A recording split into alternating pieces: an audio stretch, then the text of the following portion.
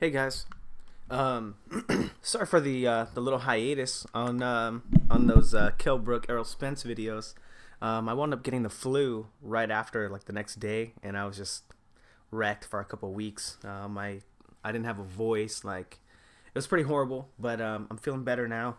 Um, I haven't been to work in a while either, so things just been kind of crazy. What a way to start the new year! But we're gonna go ahead and get into this video, and it's just Peterson versus Diaz, and it's really interesting. And this is for fight prep for Peterson fighting Errol Spence tomorrow, which I think is gonna be a surprisingly good fight, you guys. You know, Errol Spence is saying it's gonna be one-sided, and you know, to be honest, that very well could be. You know, Errol Spence is very good at going to the body. And we've seen, I think that it was Matisse that knocked Peterson out with a body shot, right? One second.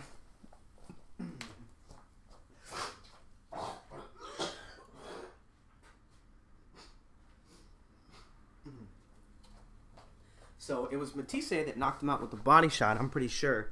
And if anything like that happens in the fight, obviously it's going to look really one-sided. But to be honest, Peterson is a very good fighter.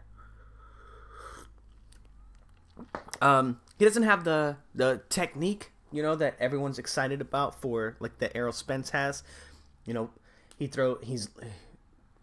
Errol Spence has great posture. He stands up straight, really straight. He looks really strong. He punches hard. He punches fast.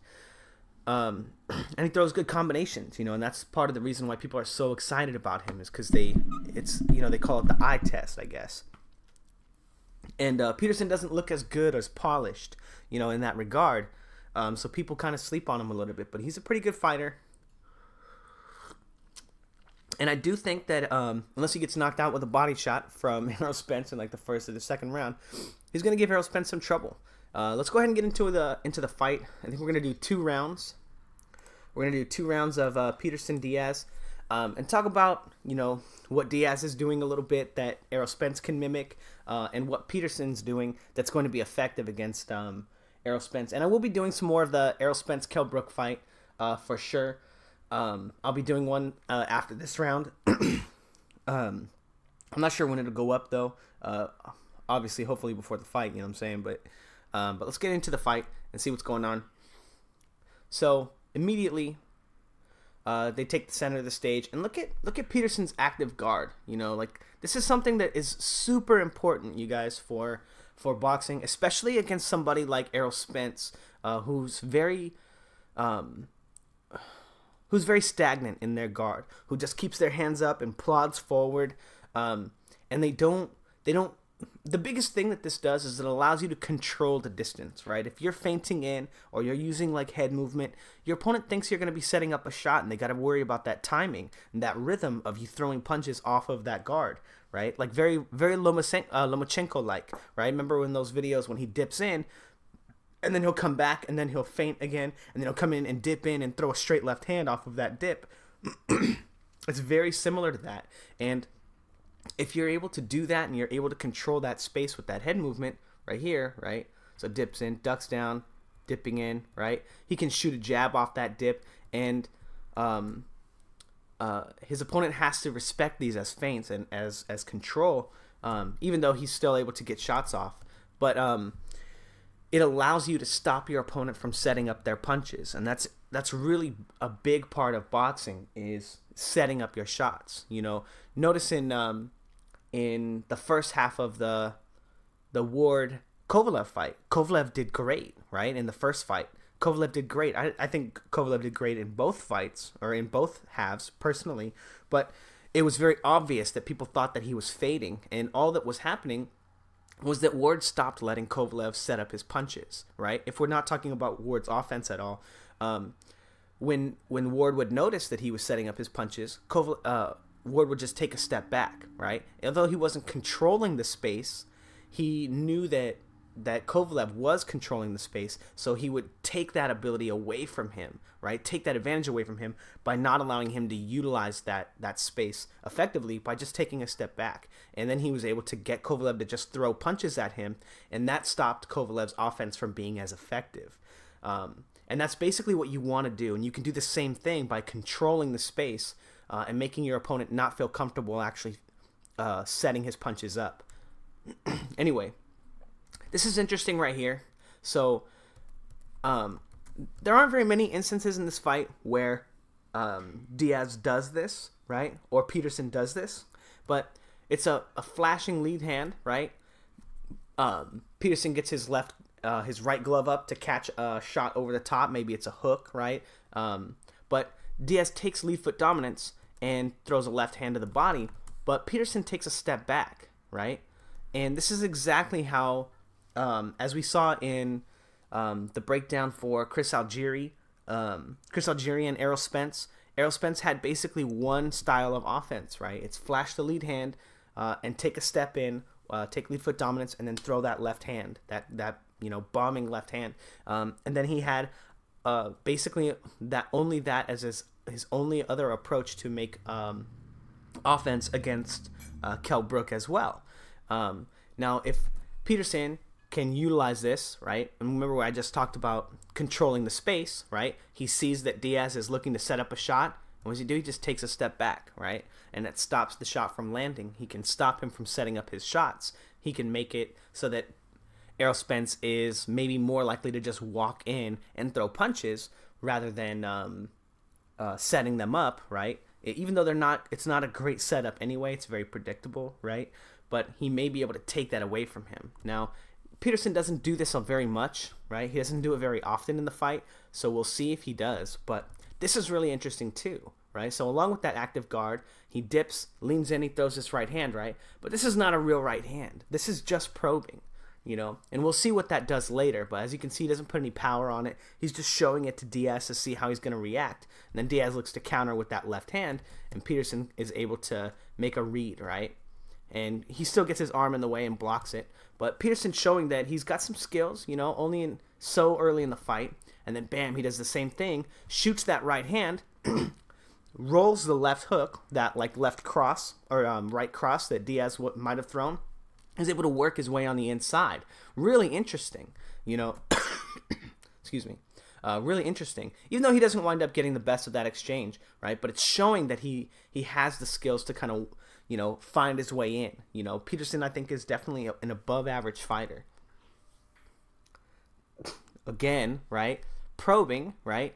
Shooting that jab out there, and then he gets Diaz to react, right? Without committing to the shot, without putting himself in danger. This is also going to be something that's very important, because sometimes in the Kell Brook fight, Errol Spence would counter the jab. He would see that jab coming and he would come back over the top of his opponent's jab. So being able to bait that and figure that stuff out is going to be really important for Peterson if he's going to have any success. Now, this is really interesting too. Remember, again, we just showed that right hand, that probing right hand. So Peterson does it right here, and he works his way in and lands a body shot, right? So it's not a real right hand again. He's shooting it. Let's look at his feet. So he's shooting this right hand. He takes a step, and he shoots the right hand at the same time. Now, most people use the left hand, right? They use their jab, right, like Errol Spence does. So he shoots the jab because he wants to land that left hand. But Peterson sees the opening for the body shot right here because of the high guard that Diaz always puts himself in. Now, this is really interesting because in the Kell Brook fight, we saw a lot of times when, especially when Brook would land the first punch, that Errol Spence would kind of shell up, right? He wouldn't move off the line. He wouldn't slip or roll shots, but he would just cover up and he would put his guard up and kind of, get stuck there, He would still battle back at the end of the combinations, right? Trying to get the last punch. But he would stay there on the line, and I think that this might be a really effective form of offense for Peterson, right? Kind of next leveling that whole jab straight right hand or jab straight left hand by probing with the right hand instead, and then coming in with the body shot. It takes a very experienced and a very talented fighter to understand that you're going to be able to use your power hand to set up other punches, right? Most people think you only set punches up with the jab, but here Peterson is setting up the left hook to the body with the fake right hand. Beautiful boxing from him. Now, a lot of people are probably saying that, oh, you know, but he's doing this to Diaz. Diaz is a, you know, crappy fighter. To be honest, you know, Diaz needs to work a little bit on his technique. You know, his hips kind of get stuck in place, so he doesn't look as fancy as Errol Spence. But Diaz is a very good fighter, you guys. Like, he's like, you know, 4'3" fighting in the welterweight division. You know, I don't know how tall he really is, but the dude he's pretty short for fighting in this division, and he does very well. Diaz is actually a very good fighter, as we got to see also in the breakdown between Crawford and Diaz for the Julius Ndongo fight. The only problem is his technique, the way that he shifts his weight a little bit. It kind of limits him into not always being able to shift his weight, but he's a very good fighter. Now, they're battling here for lead hand dominance. Usually very important. Usually very important for setting up your punches, right? If somebody were to take Errol Spence's lead hand away, right? So oops, let's go back one more. So if they're doing this, right, Errol Spence and Peterson, Errol Spence may be able to stop, or Peterson may be able to stop Errol Spence from coming in and taking that lead foot dominance and unleashing his left hand, which might make Errol Spence have to find a new style of offense for that fight. You know, whether it be counterpunching or whether it be feinting with his right hand first, right, or taking angles. You know, well, we'd have to see. But this is also something that's very inconsistent for Peterson, right? Just like, so the first time we saw Diaz looking to set up his shots, right, with the lead hand, Peterson just took a step back, and now he's fighting for lead hand dominance in that regard, right? That time, I think he kind of, this is really interesting too. It looks like, goddamn, such a long video, but so right here, it looks like Diaz is looking to set up that left hand again, right? So he goes to set it up, and Peterson looks like he's timing him, right? So if Diaz were to step in with that left hand and throw it, he might have gotten cracked with that shot. You know, I think he still does kind of get tapped with it. Yeah, right on the front of the face. But really interesting that Peterson is wary of this style of offense, right? The lead hand, and then left hand, you know, to the body or to the head. And Diaz hasn't really thrown it yet. He's only thrown it one time. Now, boom. Now, Diaz does come back after getting cracked with that shot, right? And Peterson smartly is able to move off the line. But this is exactly what he's going to have to contend with when he throws punches at Peterson, or at Errol Spence, because of the fact that Errol Spence loves to get the last hit in. You know, it's something that great amateurs learn. They understand, you know, when their opponent's out of position, when they throw punches, they're out of position, and that's when you want to counter them. You want to throw punches too. It's even more important in the amateurs because you've got the headgear. The likelihood that you're going to get knocked out is much less, and you're trying to catch your opponent out of position, like I said. So it is interesting that we do get to see Peterson moving off the line, not staying there, you know, and not trying to hug, not trying to hold, like in a, you know, in the Kell Brook fashion, right? It was interesting that Kell Brook didn't move off the line as much as I thought he would in their fight. Now, this is bad. This is straight up bad for Peterson, right? We've seen a few different ways of him taking away his opponent's lead left hand, right? Or setups for punches. He countered, right, which landed flush. He just took a step back. But now we see Diaz probing with the right hand or the left hand, just like Peterson did, and then going to the body. And look at how Peterson just gets stuck on the line, right? He's just walking off. He's just moving, you know, kind of plodding, not turning, not twisting, right? Not shooting to one side, not controlling Diaz either. Not using his gloves and his hands to push him off or to control him, to stop him from transferring his weight, right? And if he uses this style of defense against Errol Spence, he's going to get completely smashed. Errol Spence is just going to be way too unforgiving for that style of defense.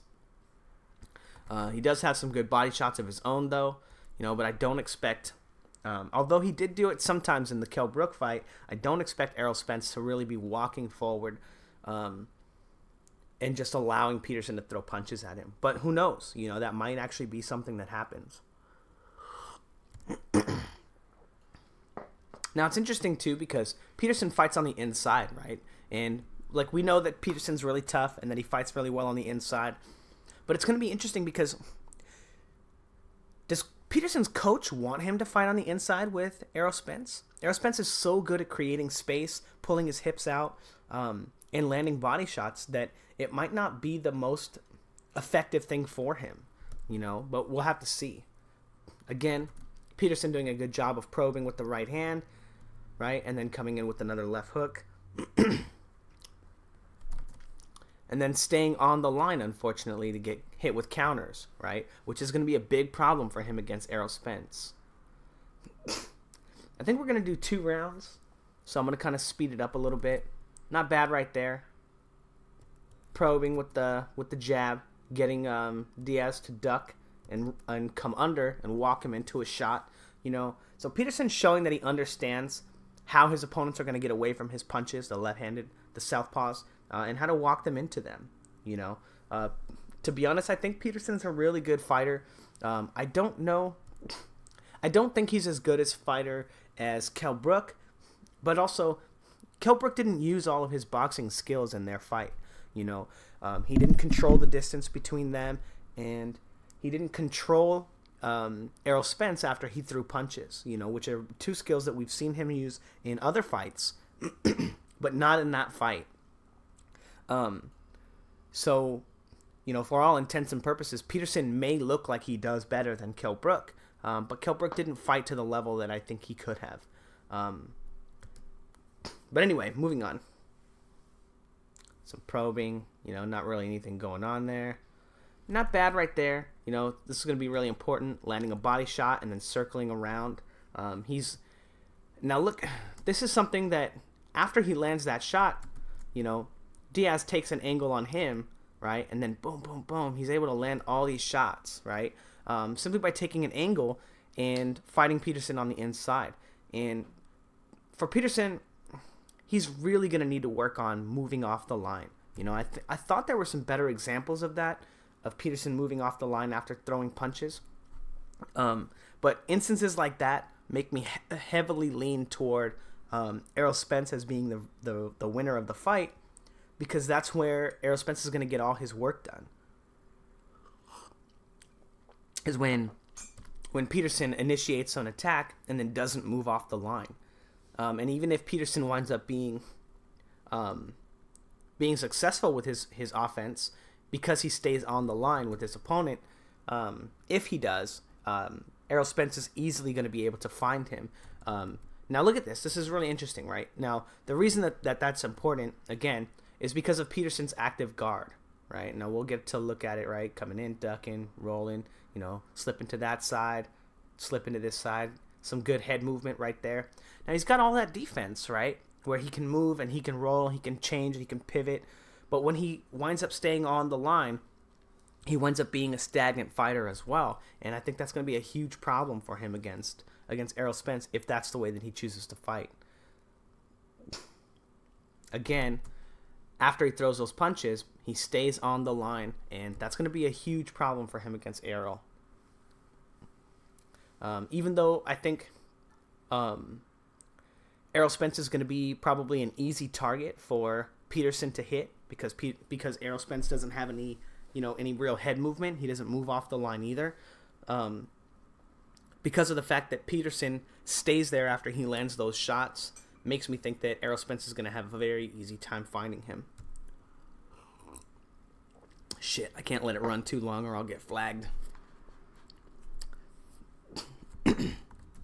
Not bad right there. Shoots that jab, knows the counter is coming, moves off the line and lands a body shot. Good guy Diaz. He probably should have just punched him in the face, but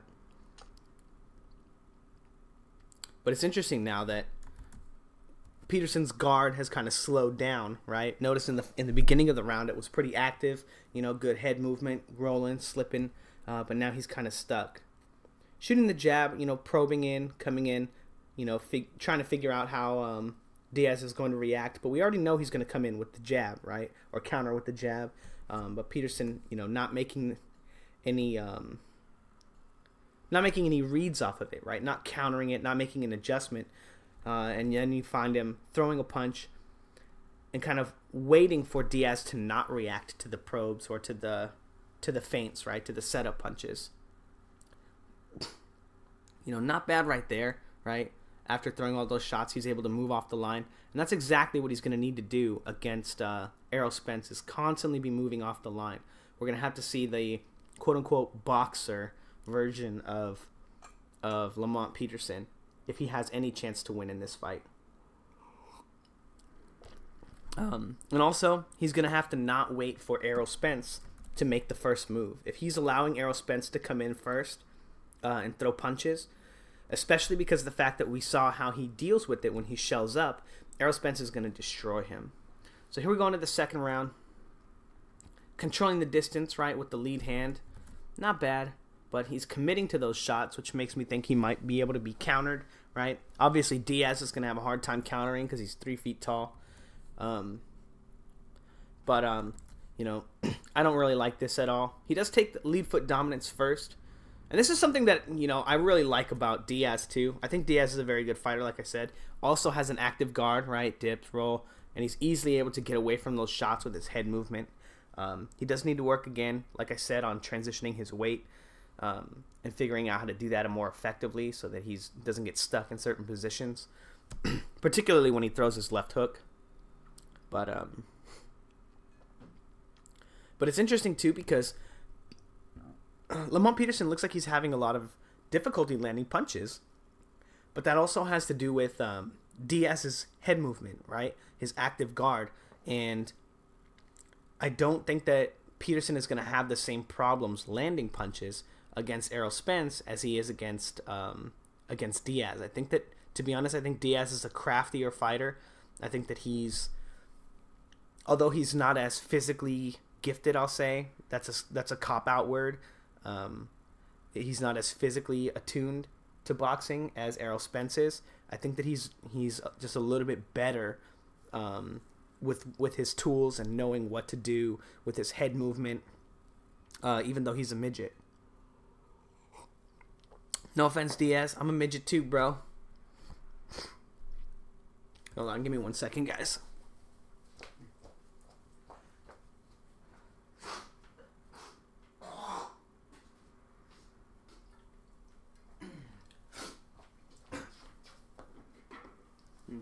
As you can see, still a little bit under the weather, guys. So sorry about that.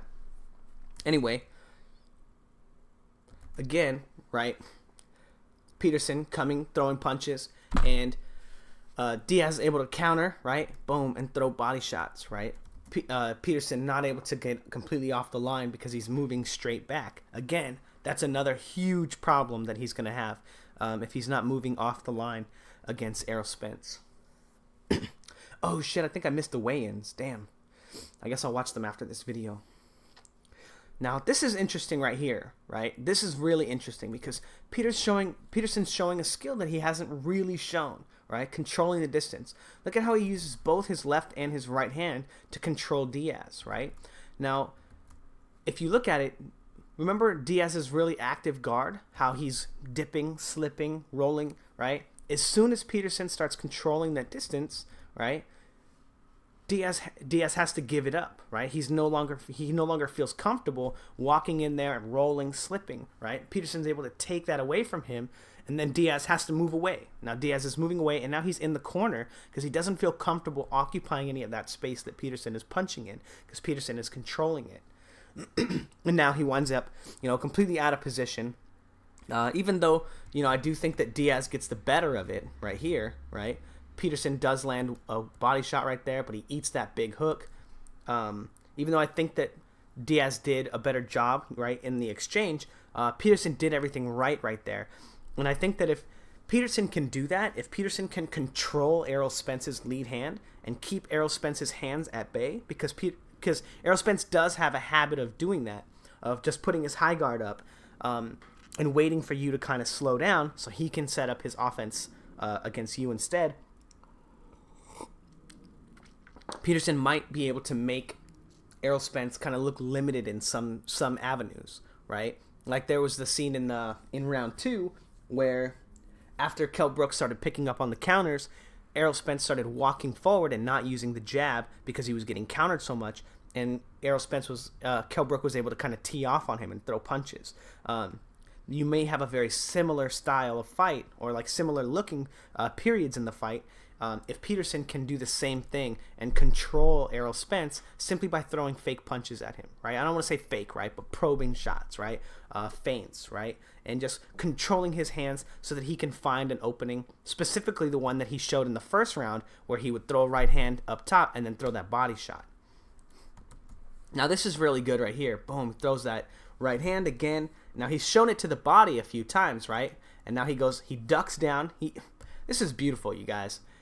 He shoots the right hand, boom, and he ducks down, making it look like he's going to go to the body. And I don't know how Diaz gets the read on it to know that it's going to be a punch to the head. You know, that's something you can only see in the ring probably, like when he's right in front of you. But for us, right, he really sells the body shot, and he's able to get off of it. And then even better, after he misses, he rolls and he turns off the ropes, or he turns off the line. You know, Diaz almost catches him and get him with a shot, but that's exactly what he's going to need to do after every power punch against Errol Spence, because if he stays on the line with Errol Spence, like I said before, he's just going to get pounded. You know, he's gonna take some big shots. He's going to get hurt. Good guy Diaz, tapping him on the body. Hey, break, bro, break. And then they break. I like that. Good sportsmanship.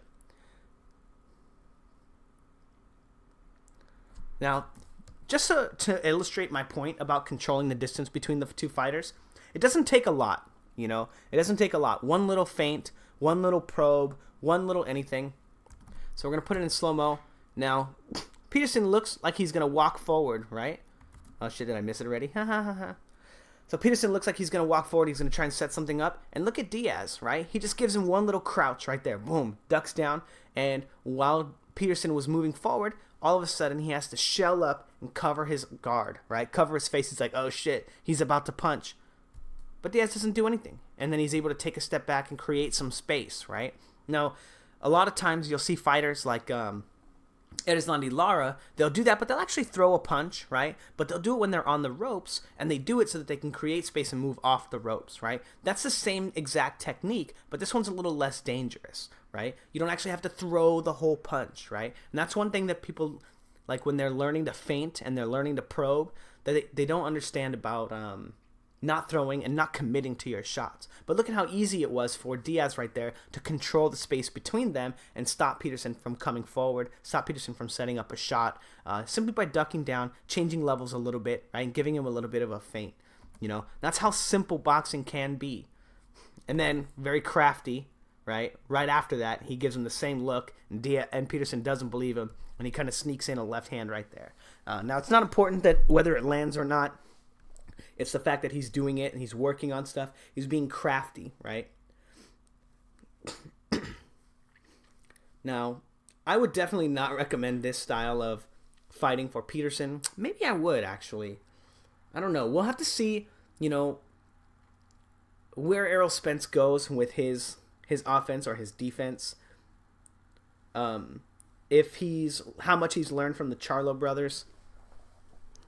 Or the Charlo brother, Lil J. But I'm not sure that just walking into Errol Spence is going to be a good idea for him. I think that Errol Spence will wind up just shooting some left hands to the body and catching him. And I think that would be a big mistake for Peterson. But anyway, as you can see, he's not really setting up his shots. I do like that he's going to the body here a lot. But again, staying on the line with his opponent. Now, I'm not sure that Errol Spence is going to be able to land punches that close and that short. But I do know that Errol Spence will be landing some body shots as well. Even though Peterson looks like he has pretty decent body defense. Again, it's not important like what punches they're there. It's just important that we recognize that Peterson's getting stuck on the line with Diaz, right? And Diaz is not a big puncher, right? But he's getting cracked with some shots that look like they do hurt anyway. And I think that's going to be a huge problem if he decides to fight Errol Spence that way. Again, good body shots, right? And that's something I think is going to be very important because Errol Spence usually goes to his high guard for defense, and I don't know how well he's able to protect his body because I haven't seen anybody really go to the body with the left hand.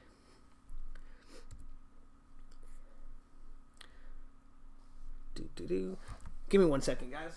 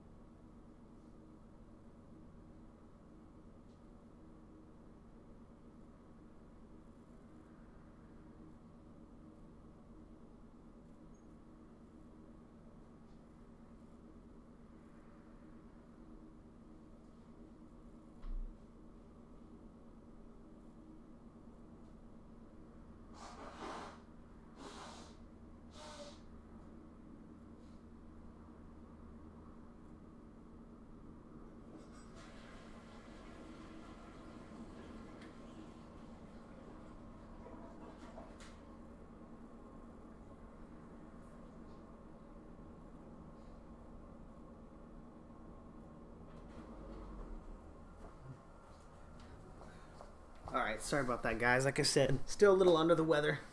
But again, the body shots I think are going to be really interesting to see how Errol Spence deals with them. But they're not going to mean that much if Errol Spence is able to catch Peterson on the line after he throws them. So Peterson's really going to need to work on getting off the line again. Beautiful setup right here. Just giving him a couple probing shots. Boom. Boom, bring that high guard up, boy, boom, and then goes to the body, right? And again, Peterson ducks down to the body, right? And I'm not sure if he thought it was going to be a headshot, but he ducks the hook, even though he still gets caught with it on the body. But Peterson's showing that he's very crafty, you know? And I think that, again, the high guard, right? That's something that Errol Spence does a lot. The high guard is going to be a huge problem for Errol Spence in seeing that left hook to the body coming.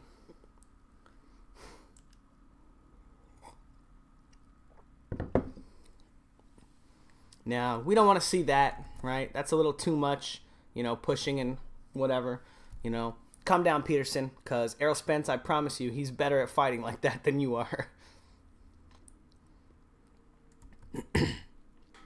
Controlling him, not bad. You know, some interesting stuff for sure.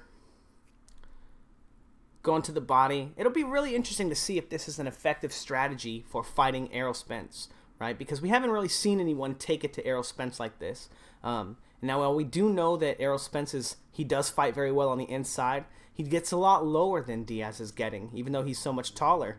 Bends his legs more, and he keeps space with his left hand so much better that I wonder how effective Peterson will be at smothering Errol Spence when Errol Spence is so good at creating space. I guess we could do round 3 too, but I just want to talk about some of this stuff. Now, it's really interesting, like the psychology behind Peterson, because we saw some ways that he had a lot of success. You know, stopping Diaz from even setting his punches up, right? Just by taking a step back or controlling his lead hand. We saw some ways of him setting up his own offense and stopping Diaz from having any offense or any recourse behind him simply by moving off the line, right? But all these things are very inconsistent in Peterson's game. You know, you wonder why he moves away from these strategies if they're working for him, right? Why does he have these inconsistencies in his fight plan? Right? Because round 1 and round 2 looked completely different. And it's arguable that Diaz won round 1. I think the commentators gave him round 1, Diaz. But I'm not sure. You know, and I wasn't scoring it. I was just watching the technique and the styles of fighting. I don't usually get too into like scoring fights. I don't really care that much.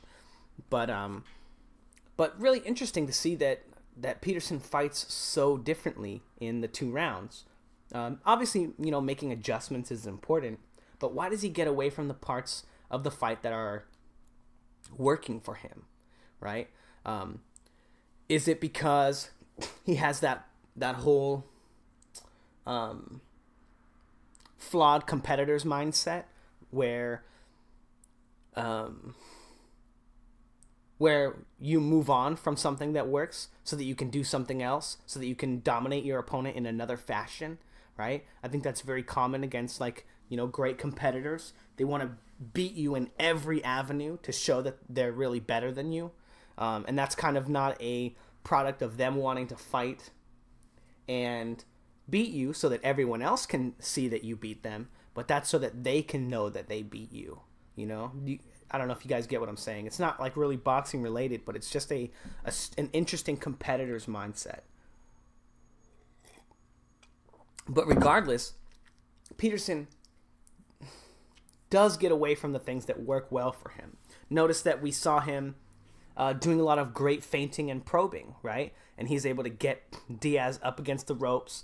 And then later on in the round, after being able to do that, boom, left hook to the body, he just started walking in on Diaz, right? And allowing Diaz to throw punches at him, you know, allowing Diaz to fight him on the inside because he stopped setting his punches up. You know, why would he get away from a strategy that's working so well for him, right? It doesn't make any sense, you know? And I think, to be honest,